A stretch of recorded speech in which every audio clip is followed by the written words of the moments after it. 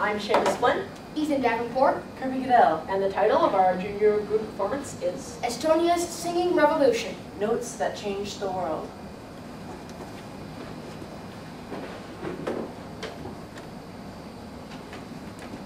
Hi, Mr. Conrad. Thanks for coming over. My pleasure. I'm sorry to hear about the passing of your friend Arvo. Thank you. Yes, Arvo and I had some great times together. You know, we met during the Singing Revolution. What was that? Well, it was an entirely peaceful protest. Not a single drop of blood was shed.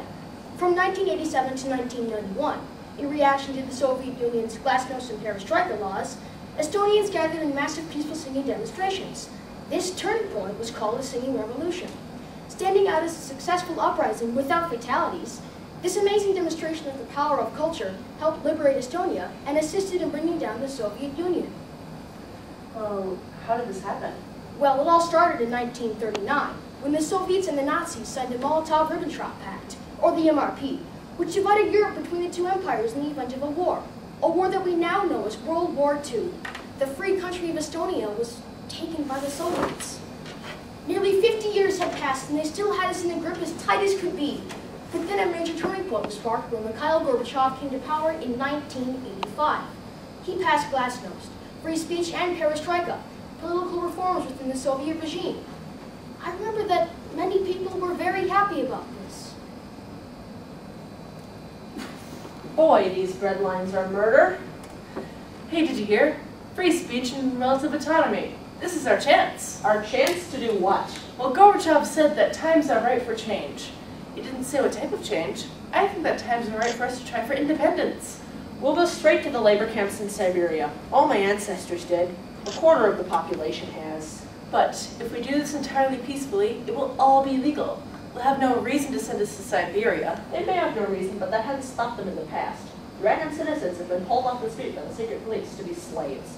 If they have a slight reason, they're going to jump at it. Will they be able to? There's a reason Gorbachev passed these laws. They're a frantic attempt to modernize the Soviet Union in a quickly changing world. And just think of what we'll be free of. No more of these breadlines. No more having to know the right people to get a fresh orange, for crying out loud. Yeah, well, we've got company. 40% of the Estonian population, 2/5, are ethnic Russians. And I'm sure they have every intention of leaving things just as they are. If we try for freedom, they're going to fight back. But we have to go for this. You know what all these Russians are doing to us? They're destroying our culture. We can't even have Christmas trees. Our culture is a beautiful thing. And if the Soviet Union persists for one more generation, it will all be gone. We have one generation to do something. Anything. As one of the least populous countries in the world, our only hope was singing. Estonia has a long tradition of singing. Estonians learn to sing before they learn to speak. We do song to defy occupiers in the past, but this tradition had been exploited by the Soviets. Every 5 years, people come from far and wide together in a loud Upidu, or song festival. Even though they forced us to sing all sorts of Soviet propaganda, it was still about coming together and national identity. There was one song that united us the most, Muisama Uniniwar, or Land of My Fathers, Land That I Love, by Gustav Ernesaks. This song was our unofficial national anthem.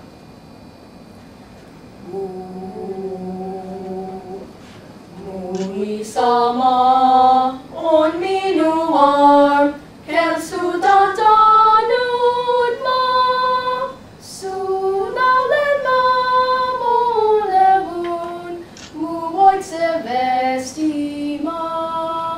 The secret police were shocked when, on August 23, 1987, Ladla Parak, Tiitmani Sen, and Heikki Ahonen decided to openly contest the legality of the Molotov-Ribbentrop Pact. They found out that glasnost was for real. You see, they thought that only a few dozen people would be brave enough to show up to their demonstration. Instead, a few thousand did, in the first public peaceful protest against the Soviet regime. We shut off the public address system, so instead the people used rolled-up newspapers to deliver their speeches. We have to honestly reveal publicly the history of our people. Many things must be reevaluated in this process, and all criminal acts against humanity must be very strongly condemned. The Hervey Park protest, as it was called, built courage and confidence. This was a turn for the better. Now you could go public, talk what you thought, and they wouldn't kill you. Soon there was more. At a 1988 rock concert in Tallinn, 100,000 people declared their hope for the future through song. And suddenly, There was this guy in a motorcycle who had our forbidden Estonian flag. In no time at all, flags were blooming everywhere. People who had been hiding them in secret for almost 50 years had brought them to the festival. On September 11, 1988, 300,000 people showed up to a mass rally. I hope the bread isn't too stale today. Oh hey, were you at the rally last night? Who wasn't? 1 in 3 Estonian people were there. Weren't the speeches rousing and the singing beautiful? Culture is triumphing.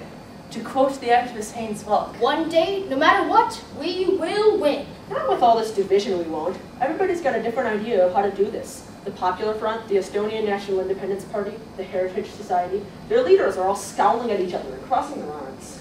But no average citizen cares who organized what rally. When 300,000 people stand up and start to sing in unison, you simply cannot stop them. Singing is our fuel for change. We're no longer united as one country. Look at Interfront. The ethnic Russians are protesting in angry mobs to keep things just as they are. Which has more power, angry mobs or peaceful protests? Nobody was sure. But the peaceful protests continued to grow. On the 50th anniversary of the MRP, more than 1 million Estonians, Latvians, and Lithuanians created a 600-kilometer human chain stretching across the 3 nations. This event got worldwide coverage. The Soviet Union couldn't do anything to stop us, now that the world was watching. With a moderate in the power of the Estonian Communist Party. Don't tell anyone. We have been able to make reforms. Estonian is now our official language, the blue, black, and white, our official flag. And if we deny the legality of the MRP, it means everyone is now officially an Estonian citizen and can register to confirm this truth.